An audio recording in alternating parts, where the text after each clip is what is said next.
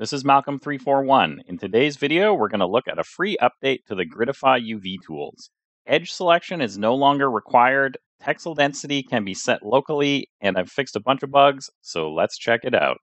If you've purchased these scripts from my store, the icons look like this. Here's the Grid UV, and here is the Rec UV. You can also find these tools inside the UV mapping toolbox. So if you click this icon and you come down here, you see you've got Grid UVs here, and you've also got Rec UVs here as well. Grid UV maps selected faces into a grid of uniform squares. And Rec UV does the same thing, but it creates non-uniform rectangles based on the shape of each face. So the resulting UVs have the correct aspect ratio and don't look stretched in one direction.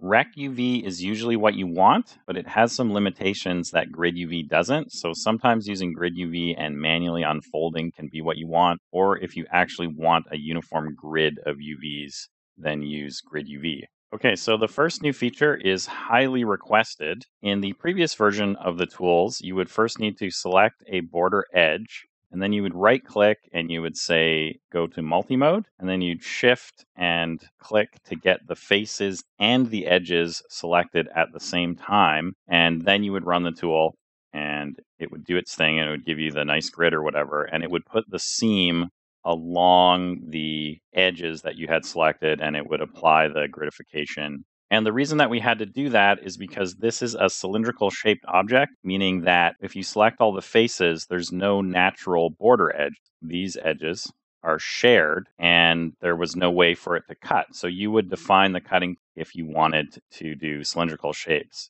And it was requested that if we could just have it auto seam. So this new feature should help a lot with that. So here, let's just mess up the UVs. In fact, we can delete a bunch of the UVs just to show that the thing is actually working. And so now I'm going to select nothing except faces. That's all I've got selected. And I'm going to click Rec UV.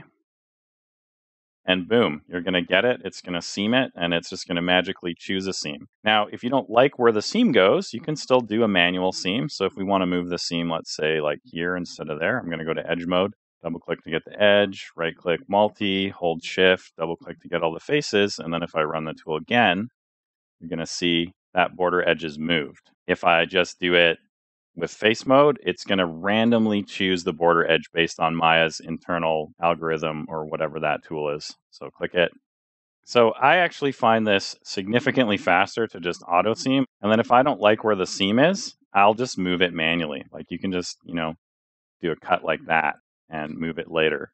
This is a huge time improvement, and it also just makes the tool so much easier to use because you're just selecting faces. And then that also works in the Grid UV tool. It's also been updated. So if we just select the faces we want to map and click Grid, same thing, gives you the auto seam. Click a second time to rotate if the grid of UVs is not in the direction that you wanted.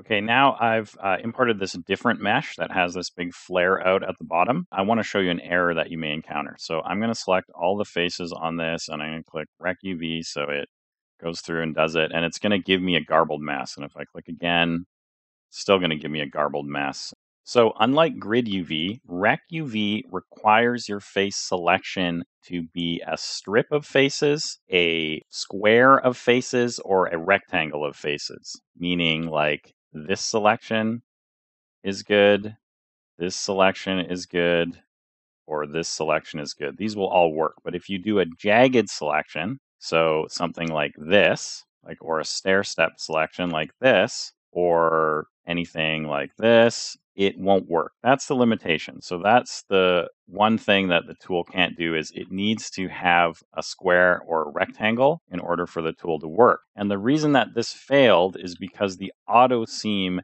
didn't find a square to work on. And the way that we can test that is the Grid UV, which is a lot more robust, but it unfortunately doesn't do the UV aspect ratio. So we're going to click this and it's going to do the auto seaming. And you're going to see, oh, okay, that's why, because the auto seam didn't know what to do here. It didn't choose the seam that we thought it would, which would run down this edge. Instead, it did a hard right here and then went down there. And because Rec UV requires a square or a rectangle, this isn't a square or rectangle, it's stair step. But we can fix this manually. We can go to Edge mode and do it the old way. We can double click the edge and right click, go to multi, shift, and then double click to get the faces plus the edges. And now that we've defined the border edge all the way down, click it and boom, there you go.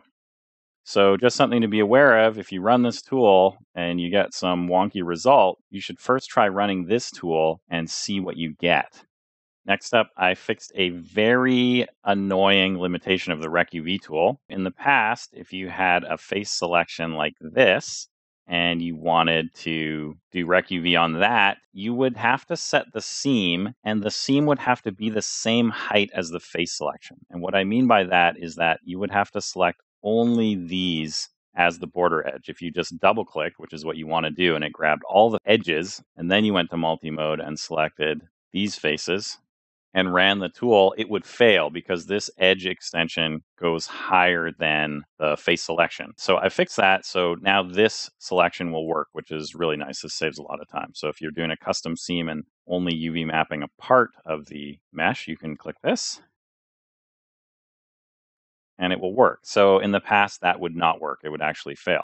So if you wanted to do something like this, you could just grab the faces up there and then expand the selection. And now it would be really tricky and very annoying to go into multi-mode and get the edge loop. It's hard to see what's selected too because they're both the same color. So now you could do something like this. Select the faces that you want and double click the edge and just let the whole edge loop go all the way to the top and then click the button and it works. So that's a huge improvement too if you're using custom seam. But most of the time, I don't even use the custom seam anymore anyway. Make those wonky so we can see what's happening. I would just grab the faces, click the button, and let it do the auto seam. So save even more time that way. Super cool. Okay, and next up, I have a bug fix, which was a really bad bug, and it was causing the tool to fail a lot of the time when it shouldn't. And I'm going to demonstrate it on this little oil tank that my wife modeled. So if you selected something like this, that was like a 2D cylinder and it wrapped back on itself, the tool would often fail and it should have never done that, but I had a bug in there. And so I found the bug and I fixed it. So let's select this. We'll do this part as well. We can't do that part because it has some tries in it and the tool doesn't work on tries, but we can do the quads. So now if we select that and we click the Rec UV, we get that. And that is what we would expect to get. And in previous versions of the tool, that would just be a jumbled mess. In fact, we can do that all over this mesh. We can just click the button and let it auto seam, and we get that. And then we could probably even do part of this, let's say. And I'll just expand one, and we can click that, Rec UV, and we get that. And then let's just do one more thing down here for fun. We'll do this cylinder, and we'll click that, and we get that. And so you may have noticed as I was doing these gridifications, they're all coming out to be relative texel density to one another. And the reason for that is because I've added a new feature which hard codes the texel density for these tools. And I'm going to show you how you can modify the script locally if you want to set your own texel density. I have the texel density hard coded to this for 5.12 pixels per unit, which is the default that I like to use. But if you want to change that, you can modify it locally to be whatever you want. To modify that, go up to either one of the buttons. Texel density is supported in both. And right-click and say Edit. You will see this number here, and there's some help text here. It says change pix per unit to whatever texel density you want the resulting grid of UVs to be hard-coded to. So like I said, I have it set to 5.12 pixels per unit. So let's set that to 2.12, and then I'll redo the tool here, and I'll click Rec UV, and you'll see it's much smaller now because I've changed the texel density. So you can force that to be whatever you want. So you can see that one's a lot smaller, and that one's going to be like micro scale. Yeah, so you can go in here and change that to be whatever you want. I'm just going to set it back to the default for myself. And you will notice that the tool actually runs a bit slower, and that's because I've edited it. One thing that I've learned about Maya is if you edit a shelf button, the code that runs in it thereafter runs super slow until you restart Maya. So if you find you've edited these and you're like, oh man, it's laggy now, just restart Maya and you'll get all the speed back. And then I also wanted to show in the actual UV mapping toolbox, if you open that up and we've got the Grid UVs and Rec UVs tool there, that texel density is actually dynamically controlled by the tool. So you don't have to hard code anything. If you prefer using those scripts inside of this toolbox, which I do, you can actually change this pix per unit and it will read that into these tools. So we've got it set to 5.12. And if we click Rec UVs, whatever, it does that. And then if we change that here to 2 and then go again, you will see it does that. So you can actually set this to whatever you want, and then the gridification will work there. Okay, and finally, I would like to show some secret settings about the Rec UV tool that Omar asked me to add in.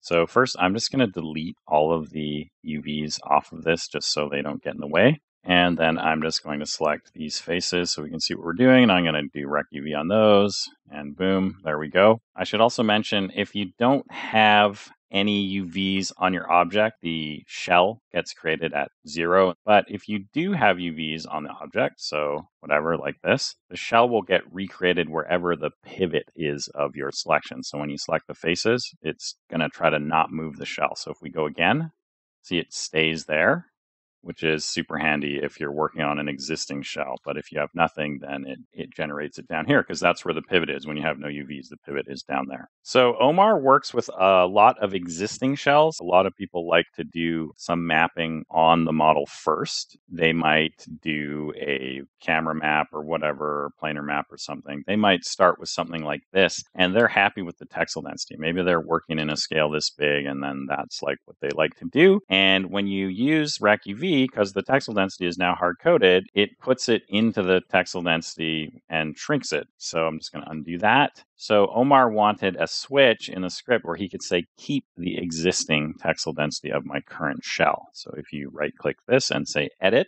and then you go to this setting here. Again, there's some help text.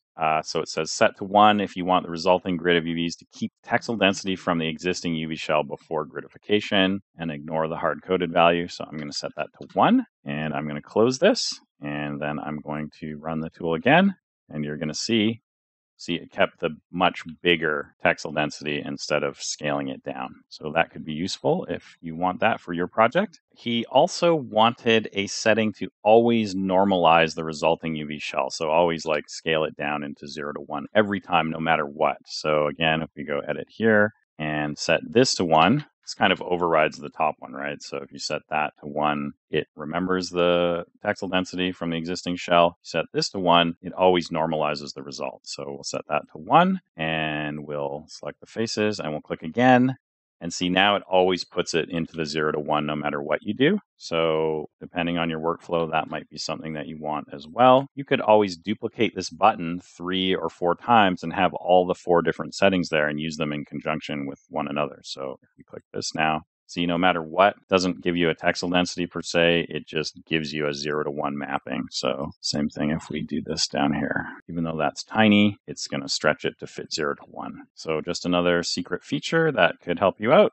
And I just want to show one more thing that is pretty neat. And then I'm going to right-click, edit this one more time, and we're going to go back and we're going to turn off the normalize because I don't want it to go 0 to 1. I want to leave this on, though, the keep existing texel density. And I'm going to show you a neat trick. When it's set into this mode, you can use it as an unfolding tool, which is significantly better than Maya's default unfolding tool. Unfolding and straightening us in Maya would be really time consuming and like very difficult actually. So I'm going to select the UVs and I'm going to open up the UV toolkit and I'm going to use the standard workflow of doing an unfold. And then from there, we would try to do a straighten UVs. And you're going to see it can't really straighten those. It collapses back on itself. And the reason for that is because it uses an angle threshold. It uses 30 or whatever. You can change this and maybe you can get better results, but you'll always run into a limitation based on the shape of your mesh. And it's very slow on high poly meshes. And so it's annoying because you really just want to unfold this. Like maybe we could try doing the middle edge. I've had some luck doing this. Straighten shell. Yeah, see, it's still like super jank. And then if you run a straighten on that, you're not going to get anything good. So the cool thing is, if we were to set my tool into the mode that Omar likes, which is the keep existing shell texel density, we can kind of use this as an unfolding tool. So if you've already kind of mapped this into the rough shape that you want, I'm just going to undo back to that. Even though it wraps back on itself and all this stuff was within the tolerance or whatever, watch what happens when we run our tool on it. So I'm going to select all the faces and I'm going to click the Rec UV. And boom, you get a nice, perfectly unfolded, straightened, gridified, rectangularized shell, and nothing ever has the chance of looping back onto itself. So, and it's really robust too. If we wanted to just do a section of it, that would work. Like this will always just work. So let's say we just want to do that part, click it, and it's just going to make a nice, perfect straight for you. The limitation of this, as I said before, is it only works on quads. So the one advantage that the Maya tool has over this is that it will work on tris, but it won't work 99% of the time. So I don't know if that's a great advantage anyways. And then so we could do a middle section of this too. As long as we don't have a jaggy selection, we could do this, which is cool. Just straighten that middle section and then straighten this. And there you go. So I think that is really neat. If you would like to use this as an unfolding tool, then you can just make a duplicate of that button and set that one feature to on. So I think that's a neat suggestion from Omar. I hope that everyone enjoys these updates. I think both of these tools have gotten a lot better now that we have the auto edge, auto seam thing where you can just select faces and go about your day. And I think it's also going to make this tool significantly easier for people to learn and get good results, even though they're just starting to understand what the tool does. If you've already purchased the Mega Script Pack, the UV Mapping Pack, or the Single Script, this will be a free update, so you just need to download the same file again from your original email link to get the new stuff. If you haven't purchased the script yet, you can grab the script by itself in the UV Mapping Pack, or you can get it in the Mega Script Pack, so take your pick. Thanks very much for watching this video. Without viewers like you, this channel would not exist. If you liked this video and enjoy the channel, please support me by purchasing something from the online store. Each purchase goes towards creating more video content and keeps the channel ad-free. See you next time. Have a fantastic day.